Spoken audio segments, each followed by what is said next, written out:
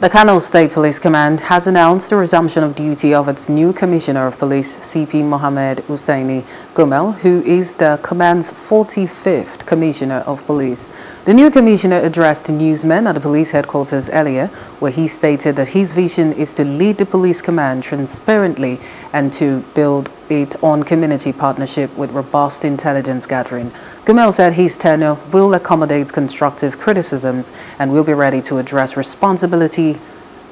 all real and emerging challenges in the state while promising to work assiduously towards providing the force with the necessary equipment that will make their job much easier. During my tenure as a Commissioner of Police in the state,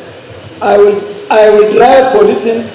in the best way by deploying skills focusing on the art of implementing the core responsibility of providing security in the current democratic society by transcending the traditional role to include meeting the expectations of the people of the state and working together toward ensuring the stability of democracy and shaping it in a way that is conducive to the good governance and enabler for societal well-being, economic and social development.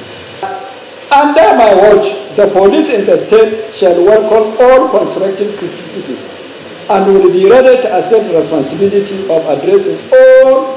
the real and emerging challenges, and will be working together with the communities in providing the needed remedies to all the shortcomings that will keep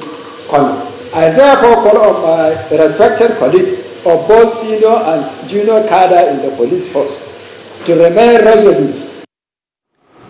Hello, hope you enjoyed the news. Please do subscribe to our YouTube channel and don't forget to hit the notification button so you get notified about fresh news updates.